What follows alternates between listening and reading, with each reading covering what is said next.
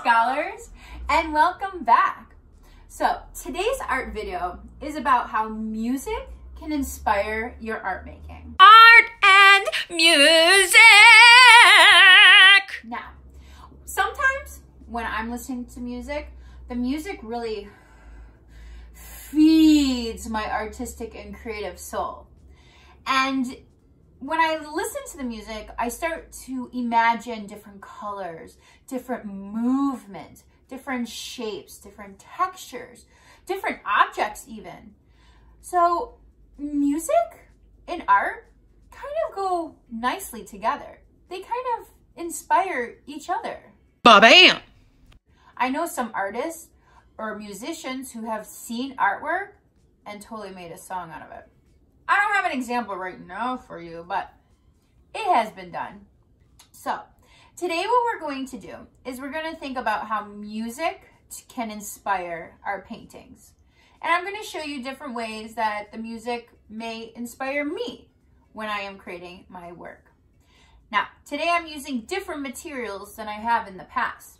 Today I actually pulled out some of my watercolor because I've just been craving some paint.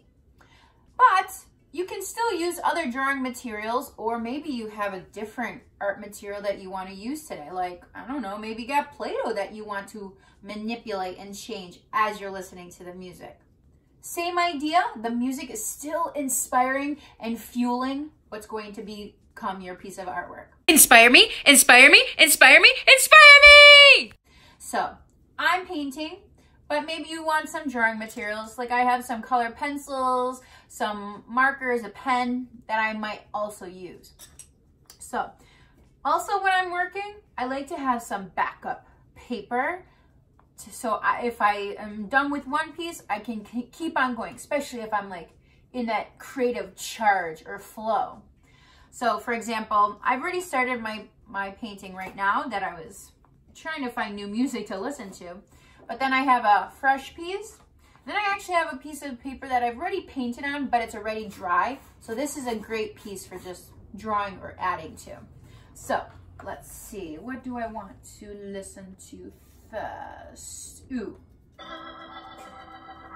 Oh. Yes. Ella Fitzgerald. Woo!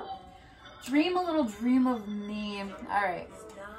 So, for me, I like to first listen. Kind of like when I'm drawing from observation, I want to look before I start making. I need to understand what I'm seeing or hearing before I start interpreting it into my artwork. Dream a little dream of me. So, once I listen to the music, hear it, feel it, then I'm going to start thinking about what colors I might want. So like right now, this song is really making me think yellow. Maybe I want to do make some texture with my yellow paint by dabbing up and down, kind of following the beat of the music. This song also has like this fluid, like water movement. Maybe I want to add some other color that I can move more fluidly. Ooh. I'm also feeling very blue. Blue, almost like the color of water, but calm.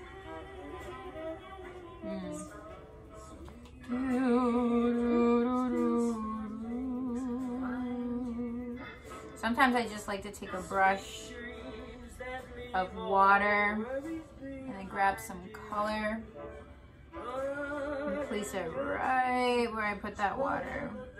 The water kind of spreads that color out a little bit more evenly without me having to brush it around or make it lighter. For your information, water is a great way to make a lighter color when you're working with watercolor.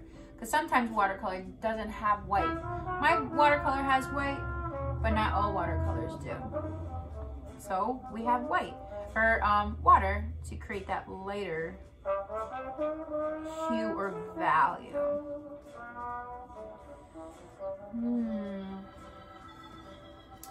let's see, I think I need some more of that yellow texture. I really like that yellow painted texture I was creating before. Oh yeah. Put it into my blues, fill in some of that space. Cool. I'm actually gonna put that to the side because now I kind of want to do a little bit of drawing. Next! So I'm gonna take the piece that I've already created.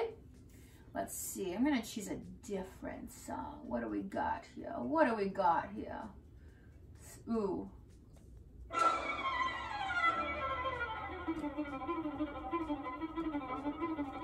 Okay, this song has a lot of energy, a lot of movement.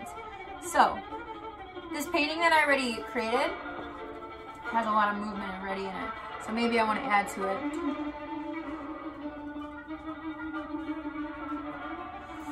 Oh no, I broke it. New color. This makes me feel like I need to make quick, squiggly lines. Like this music is just going all over this place. Oh, so many different lines I can create. Maybe I need some zigzag lines, curvy lines, thick lines. I need to switch up the color. Maybe quick, straight, curved lines. Filling in the space, creating that movement, that energy that this song is giving me. Ooh. And the song is done. So, my friends, today you're gonna think about how music can inspire your artwork. Inspire me, inspire me, inspire me, inspire me! Your choice of materials, your choice of music, just let the music really inspire you. Let the music really feel inside you and then translate it into a piece of art. All right, my friend, good luck. And I can't wait to see your musical inspired artwork.